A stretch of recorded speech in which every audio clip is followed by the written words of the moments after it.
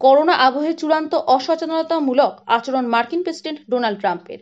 শ্রমিক ভর্তি N-95 mask তৈরি কারখানায় তিনি চলে গেলেন মাস্ক না পরেই। মার্কিন মুলুক এখন করোনার এপিসেন্টার। হাজার হাজার মানুষের প্রাণ গিয়েছে এই মারণ ব্যাধিতে। স্রেফ গত 24 ঘন্টায় 2333 জনের মৃত্যু হয়েছে আমেরিকায়। কিন্তু তা সত্ত্বেও মার্কিন প্রেসিডেন্টের এই মুখোশহীন কারখানা সফর বাড়াচ্ছে বিতর্ক। ফিনিক্সের হানিওয়েল কারখানা পরিদর্শনে যান মার্কিন প্রেসিডেন্ট। কারখানা পরিদর্শনের সময় প্রেসিডেন্টের মুখে কোনো মাস্ক ছিল না। সঙ্গে থাকা মার্কিন আধিকারিকরাও কেউ মাস্ক পরেননি। তবে সেফটি গ্লাস পরেছিলেন সকলেই। কিন্তু করোনা যেভাবে সংক্রমণ ছড়ায় তা রুখতে শুধু সেফটি গ্লাস যথেষ্ট নয়, তা হয়তো শিশুরাও জানে। আশ্চর্যের বিষয় হলো প্রেসিডেন্টের সফরের সময় কারখানার সমস্ত কর্মীদের মুখে মাস্ক ছিল। কারখানার বিভিন্ন কাট আউটে লেখাও ছিল মাস্ক ছাড়া এই এলাকায় প্রবেশ করা যাবে না।